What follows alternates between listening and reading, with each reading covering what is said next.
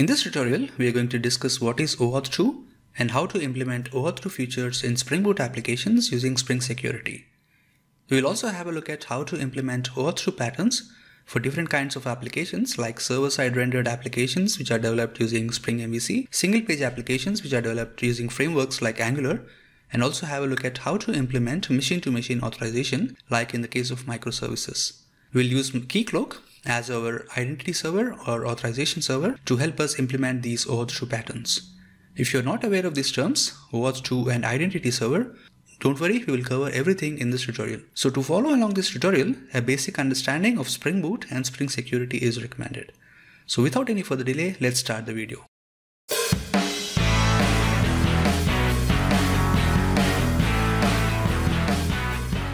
So what is OAuth2? The term OAuth stands for Open Authorization, and it's an industry standard protocol that was developed for authorization between services or applications. And this protocol is right now in version 2.0. That's why it's usually known as OAuth2. Let's understand this better with an example.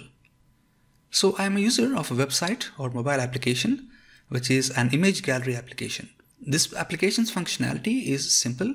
The user uploads a photo and can apply different filters and frames around the photo which he or she uploaded, and we can also print these photos. So now in recent times, everyone is using cloud services to store images like Google Photos, iCloud or Google Drive. So if you want to access the photos which are stored inside your Google account or maybe Facebook account from this image gallery application, you have to provide permissions for this application to access your Google or Facebook account. You can't just hand over the username and password of your Google or Facebook account to this application because that is very risky, as this application can store your credentials to the database, and if a hacker gets access to this database, you're in trouble. So we need a safe way to authorize the image gallery application so that it can access our Google or Facebook account. The OAuth framework was developed for this reason. It's a standard way of providing authorization, that means permission for a service A, in our case the image gallery application, to access service B, which is a user's Google or Facebook account. When the framework was initially developed, it was just called as OAuth. But later an updated version 2.0 was released in 2013, so which is called as OAuth2. Also, as I mentioned before, the A in OAuth stands for authorization but not authentication, because we are providing authorization for a service to access another service. For this reason, OAuth2 is also called as delegated authorization. Now, as the OAuth concept is clear, let's zoom in a little bit and see how the actual authorization flow looks like. So we have our user accessing the image gallery application, and this application wants to access the photos stored in Google Drive.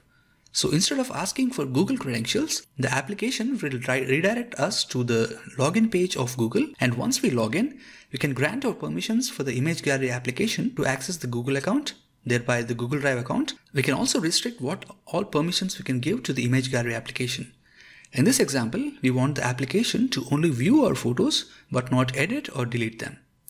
Once we grant the permission, the Google server will return a unique access token back to the application, and our application can use this access token to access the photos from our Google account. Once the Google server receives this access token, it verifies whether it's a valid token or not.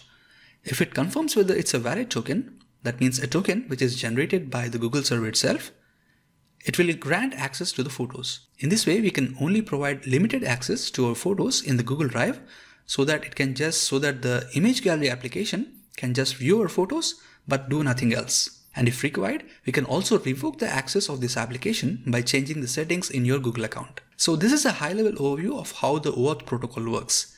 In the next section, we'll have a look at commonly used OAuth terminology to understand this better. So we saw on a high level how OAuth works, but to implement OAuth and understand different kinds of OAuth flows, you need to get familiarized with different types of OAuth terminology. The first one is called as a resource or a protected resource. In our image gallery application example, we saw earlier, the resource or a protected resource is the image or photos stored inside our Google Drive account. So anything which needs to be accessed by an external service and which needs the authorization to access it is called as a resource. The next term is called as a resource owner.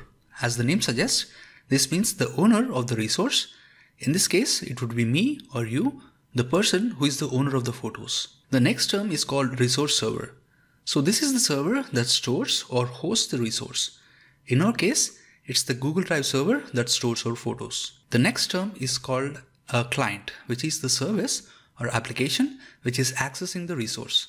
In our case, it's the image gallery application. So this client can be a web, mobile, desktop application, or it can be a standalone service like a microservice, or even a device like a smart TV. So we also have a couple of categories in clients. A client can be a public client, which means a mobile application or a web or desktop application. And the other type of category is a confidential client. So this can be a microservice or a cron job running on a remote server. So for each client, we have different kinds of authorization flows, also called grant types, which means for different kinds of client, we have different ways or mechanisms to get the access tokens. We will discuss this also in details in the coming sections. So the last term we are going to have a look is the authorization server. So this is the server that will generate and provide access tokens to the client and will also verify whether an access token is valid or not. There are many options available for the authorization server in the market. So you have Amazon's AWS Cognito, Google's Identity Platform, and Okta as the famous authorization servers. If you want to manage the authorization on your own, Keycloak is a very good option. It's an open source offering, and in this tutorial we'll mainly see how to implement OAuth2 patterns using Keycloak. Finally, Spring Framework is working on its own authorization server offering, which is still in early stages at the time of creating these videos. So if you're interested, this project is something you have to track. So as you understood what is OAuth2, you also need to know something called as OIDC, also known as OpenID Connect. This is a protocol which is built on top of OAuth2, which mainly acts as an identity layer. So what do I mean by identity layer? So previously we saw that when the client wants to access a resource like your photos on Google Drive, it needs an access token from the authorization server. This access token is basically a random alphanumerical set of characters which basically does not provide any context or information about the user. So which makes it hard for the clients to understand and get the user information. For this reason, the identity layer will send an additional token called an ID token, which contains basic information about the user like email, first name and last name. So when the user requests a token, he or she will now receive two tokens as part of OpenID Connect. One is an access token and the other one is an ID token. The access token will be used to verify whether the user contains necessary permissions to access the user or not, and the ID token will be used to verify the user information itself. So this is the main difference between OAuth2 and OpenID Connect. In the later chapters, we will also have a look at how this ID token and the access token looks like, so you can understand it much better. So for now, let's move on to the next topic. So as I said before, we are going to use the Keycloak authorization server in this tutorial. And if you are not already aware of Keycloak, Keycloak is an open source identity and access management server. It's a very popular and widely used authorization server in the industry. To get started with Keycloak, you can download it by going to the downloads page. You can either select a standalone installation or a Docker download. I'm going to go ahead with the standard installation, and I already downloaded the Keycloak software to my machine. So once you download Keycloak, you have to unzip and open the bin folder in the terminal. And to start the Keycloak server, you have to type the command standalone.bat -d jboss.http.port equals 8180. So Keycloak by default uses the server 8080, but as we'll be running our Spring Boot application on the port 8080, I want to start the Keycloak server on the port 8180. So when you run this command, Keycloak will start on the port 8180.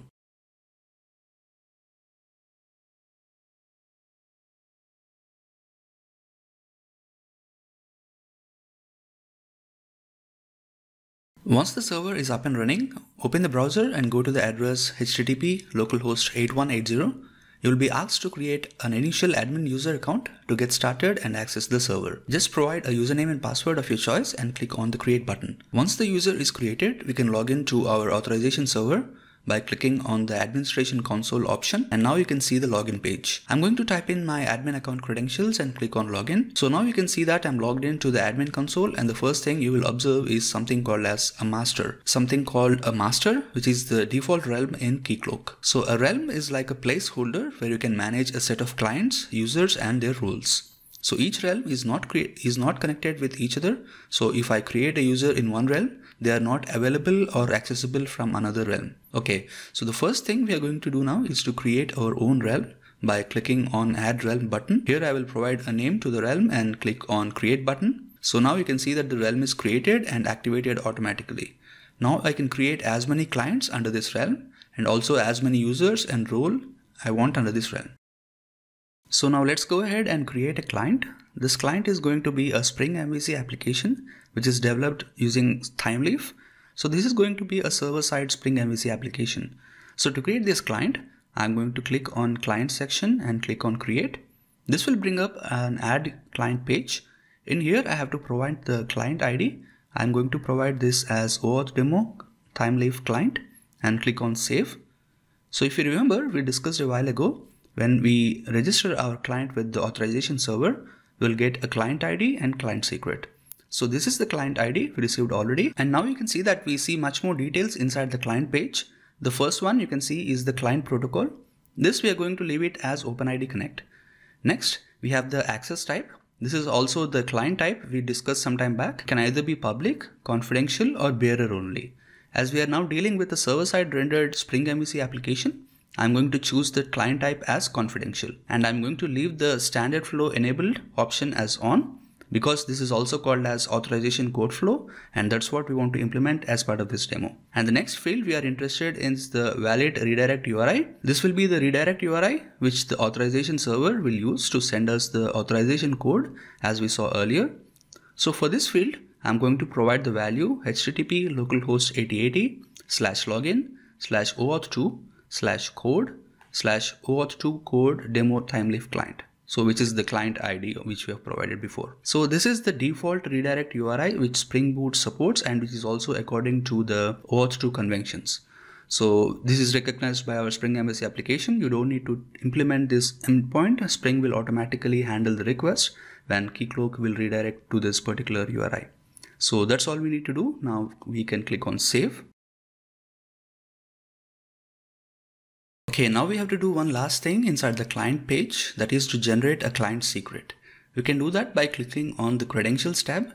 The client secret was already generated for us. So if you need, we can regenerate the secret, and we will come back to this once we configured our Spring MVC application. And also we have to create a user so that we can log into our application. We can do that by clicking on the user section on the left side. So here we can view all users and also add a new user. I'm going to click on Add New User, and here I'm going to type the username and click on Save. This will create the user successfully, and to set a password, I'm going to click on the Credentials tab, and in here I'm going to provide a random password. Here we also have the option to select whether the password is going to be a temporary password or not. If you select this option, the very first time you log in, it will ask you to change the password. So let's leave this option on and click on OK and set password. Okay, so we installed Keycloak, configured admin credentials, created a realm, a client, and a user. So that's all we need to do. Now let's go ahead and implement our demo application. Alright, now let's see how the authorization code flow works in practice. We're going to develop a Spring MVC application to implement authorization code flow. I already have the finished application ready and running. So what I'm going to do right now is open a browser window and open the browser tools in this and the network tab. In this way we can see the network calls our application is going to make. So I'm going to open the URL http localhost 8080/home. As soon as I press enter, you can see that an initial authorization request is triggered by the browser to the endpoint to authorize. And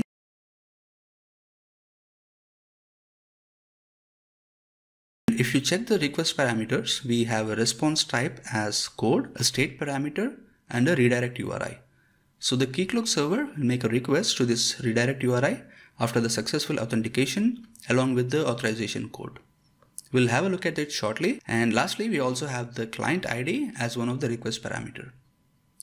So as soon as the Keycloak server received this request, it responds with a login page. So I'm going to provide the credentials of the user I created in the previous section.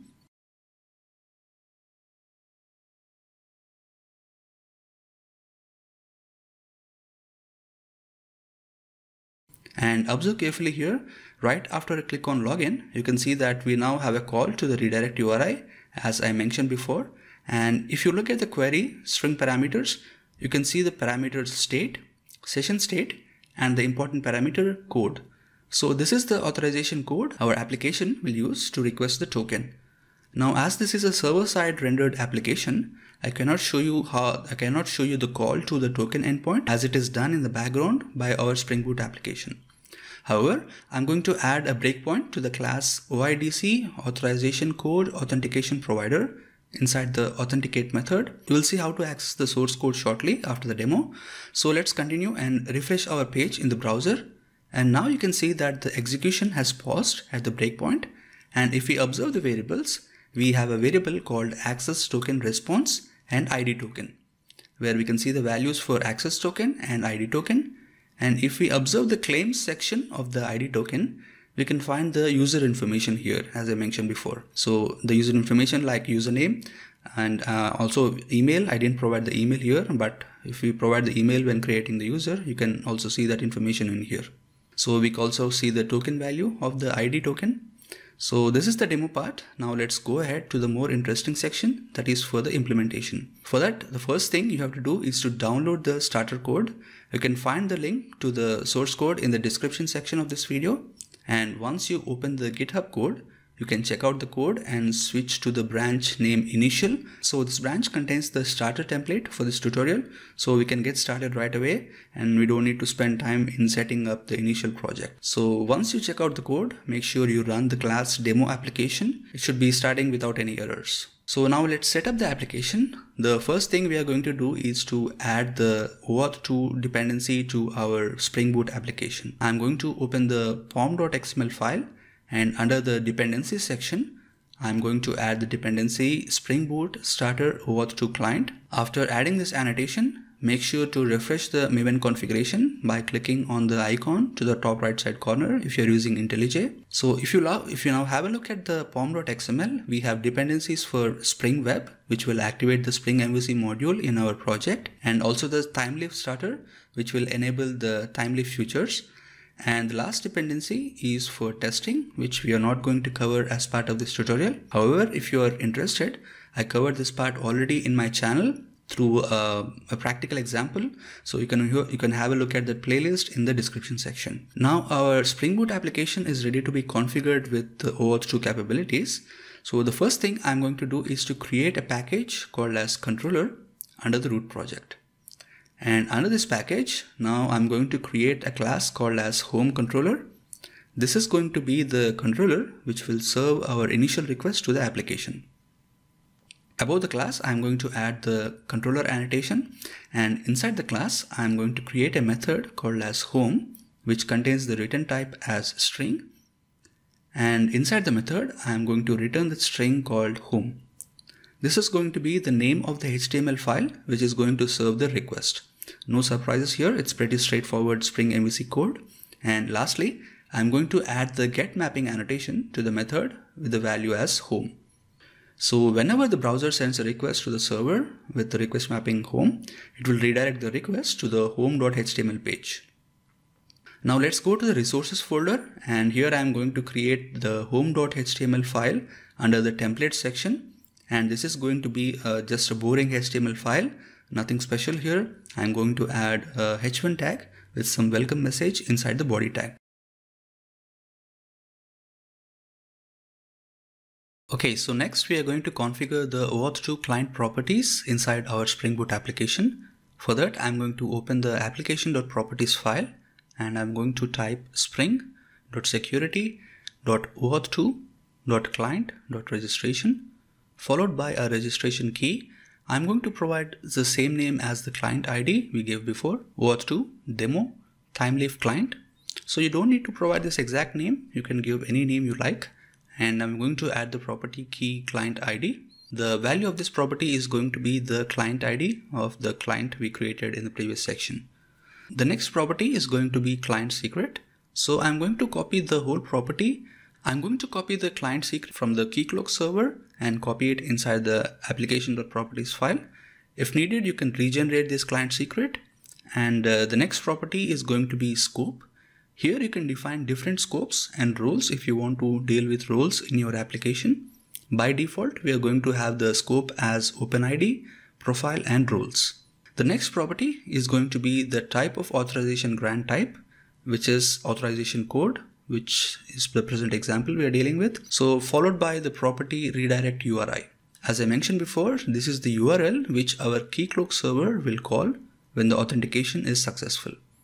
We don't need to implement any logic to handle the redirect. Spring Boot Security will do this for us out of the box. And also this redirect URI is defined according to the Oauth2 specifications. So all the magic will be done by Spring Security here. And lastly, we have to provide the property called issuer URI. This value, you can find it by going to the Keycloak URL, open your realm settings and click on the endpoint OpenID configuration. Here you can see all the URLs which belong to our realm and which are defined as part of the Oauth2 conventions. So we have the endpoint to start the authorization flow and the endpoint to get the token. For this reason, instead of adding all these values one by one, we can provide only the issuer URI to Spring Boot, and it can refer to this endpoint to make any calls that it needs. So if it needs to request a token, it can call the token endpoint. And if it needs to verify the token, it can call the introspection endpoint. And if it needs to get the user info, it will call the user info endpoint, and so on and so forth. So I'm going to copy this value and paste it inside the application.properties file. So that's all we need to do to configure the Oauth2 client properties in our Spring Boot application. So we provided all the necessary information. Now let's start our server and open the URL http localhost 8080/home again. So you should be redirected to the Keycloak login page. I'm going to type in my credentials and log in. And now you can see that the program execution is paused at the breakpoint I added before. If not, add the breakpoint inside the authenticate method and refresh your browser. Back to your IDE, you can see the values for the access token and ID token inside the debug section. So I hope you understood how the authorization code flow mechanism works. Now in the next section, we are going to understand how the PXE authorization code flow mechanism works. So this is it for this video. I will see you in the next video. Until then, happy coding techies.